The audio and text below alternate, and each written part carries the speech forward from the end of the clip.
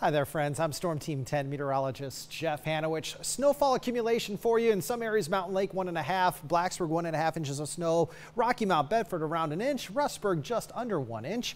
As we look at other locations, Fincastle anywhere between 1.5 inches and 2 inches, Baywood 1.5 inches, Allegheny County, a couple of reports say from Covington, Hollins right around an inch, Goodview around an inch, and in Roanoke only about 1/4 inch of snow, a little bit higher total, say towards Catawba, Bradshaw, and Bent Mountain. And you'll notice that Lynchburg south side is dry, few snow showers, pretty light in nature towards, say, Bath and also into Allegheny counties. Still have a batch of some heavier snow in and around Simmonsville, which has picked up close to 2 inches of snow. South into Virginia Tech, right along that 460 corridor. Right now in Christiansburg, it's actually raining a little bit, while at Virginia Tech, it's snowing a little bit. So a little bit of a mixed bag going on in Montgomery County as this is all moving east at 30.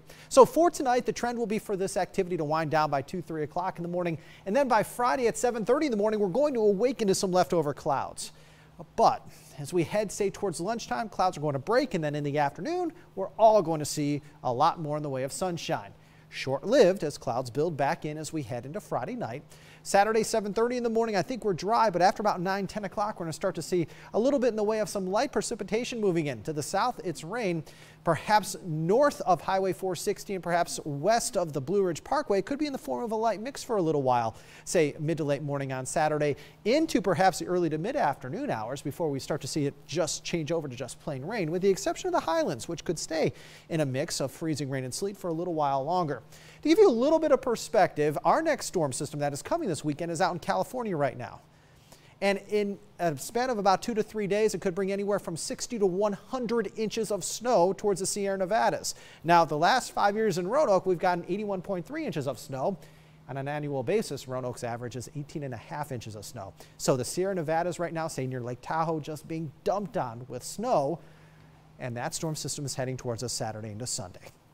Looks like it's going to be mainly rain, maybe a mix for us here as we head into Saturday and also into Sunday.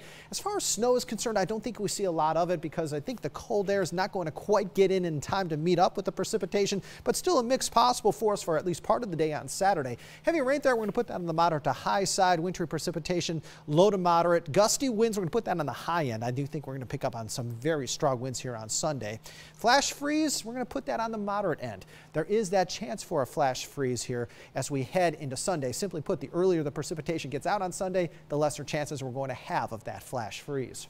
32 in Blacksburg, 33 in Lynchburg, also Martinsville, 32 Hillsville and Galax. Now, once we get behind this weekend storm system, we're going to get a blast of cold air. The Polar Express is coming into play for us. Actually, a little piece of the polar vortex is going to move farther down to the south, and that means for us temperatures by Monday, we're looking at highs in the 20s. And oh, by the way, we're going to start Monday morning with wind chills some 15 below zero out across parts of the Highlands, New River Valley.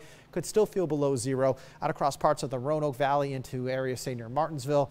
0 to 5 is what it could potentially feel like out across Southside and Lynchburg come again Monday morning. It is going to be so cold out there Sunday night into Monday. That's why tomorrow, enjoy that 51-degree high. 40 on Saturday with rain developing. Again, a mix certainly possible. A little sleet and freezing rain will likely mix in, especially the farther north you go. Sunday, temperatures start in the 40s, dropping into the 20s during the afternoon.